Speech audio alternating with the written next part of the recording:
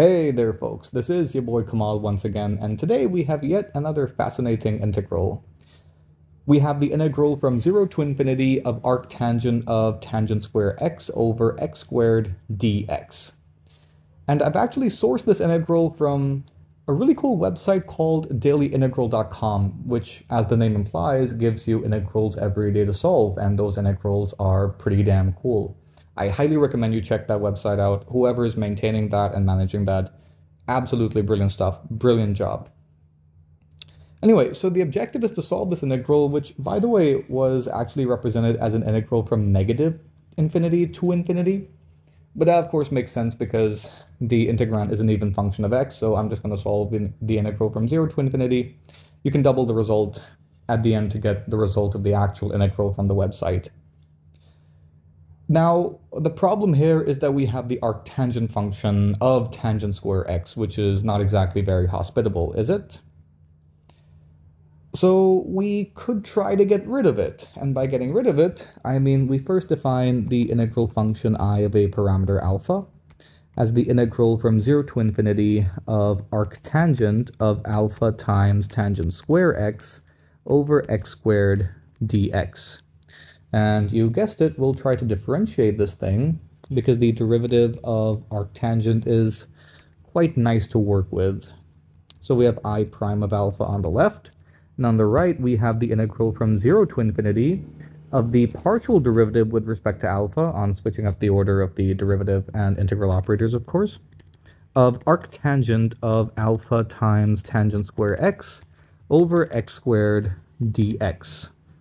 Now, because we're differentiating partially, that means we can just ignore the 1 over x squared term for differentiating purposes. And differentiating the arctangent yields 1 plus alpha squared times tangent to the 4th power of x.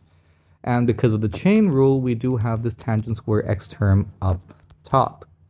Okay, cool. That actually looks like we've made things worse. But they do look cooler. I mean, this integral is a lot cooler, or slightly cooler than the integral we started off with, and I'll take that as a good sign.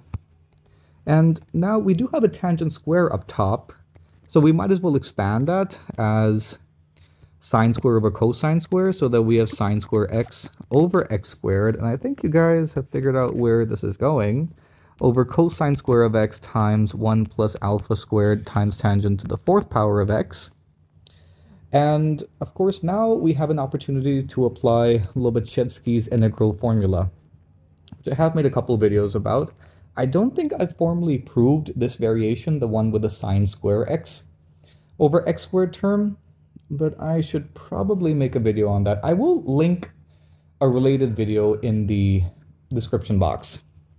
Anyway, so if you have the following structure, that is the integral from 0 to infinity of sine square x over x squared times f of x dx, where, by the way, f of x is even, so f of x here equals f of negative x, and we have f of x plus or minus pi equal to f of x. In other words, f is pi periodic.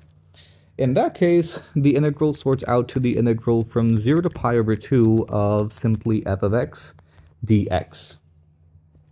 And we notice that our function here, that is cosine square x, that is even, tangent to the 4th power of x, again even, so this thing is clearly even, and this is also pi periodic, because tangent itself is pi periodic, and although cosine of x plus pi would be negative cosine x, if I recall correctly, the square is still positive, so we're all good. This thing satisfies both criteria for, I'll call this criteria A and criteria B.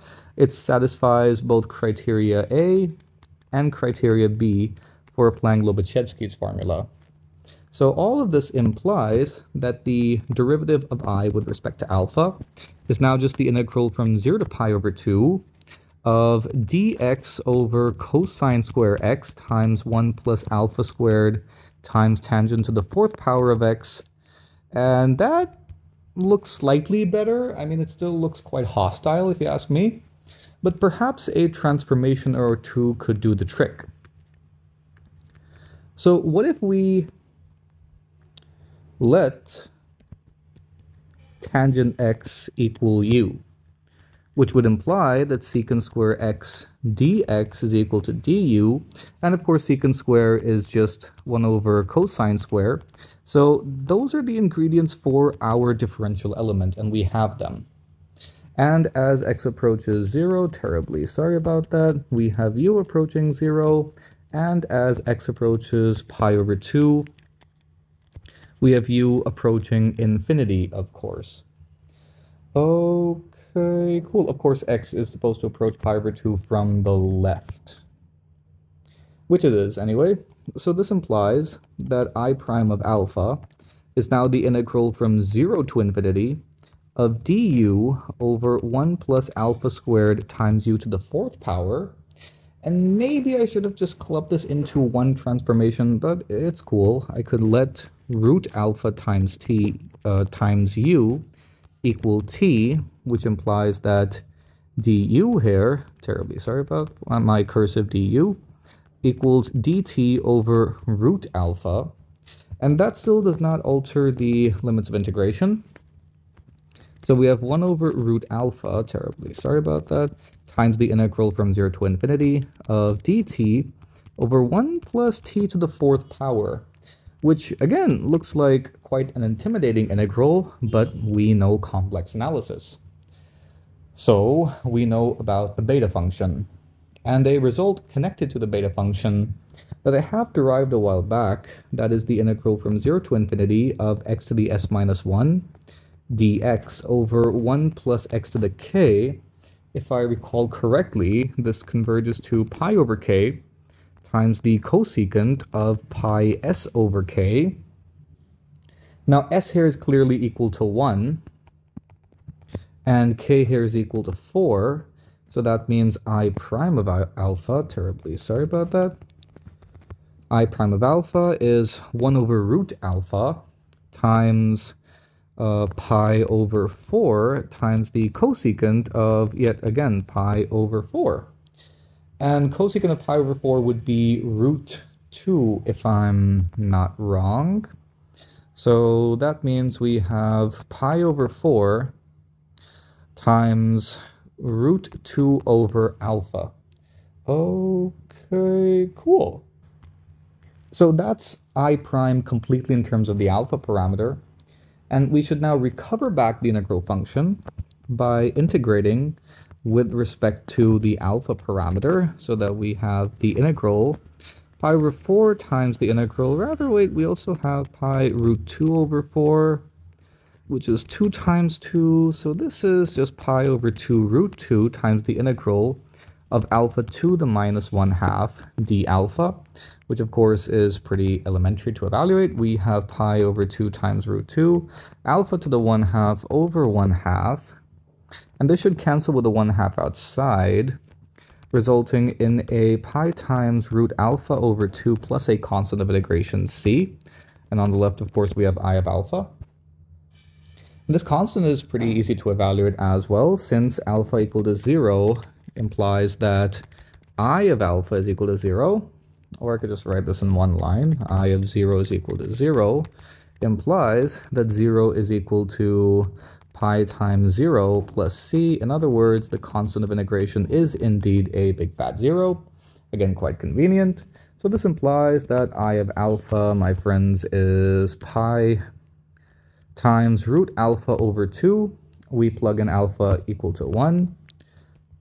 And this gives us the integral from 0 to infinity of arctangent of tangent square x, terribly sorry about that, over x squared equal to a very beautiful looking result there. That is pi times 1 over root 2, or pi over root 2.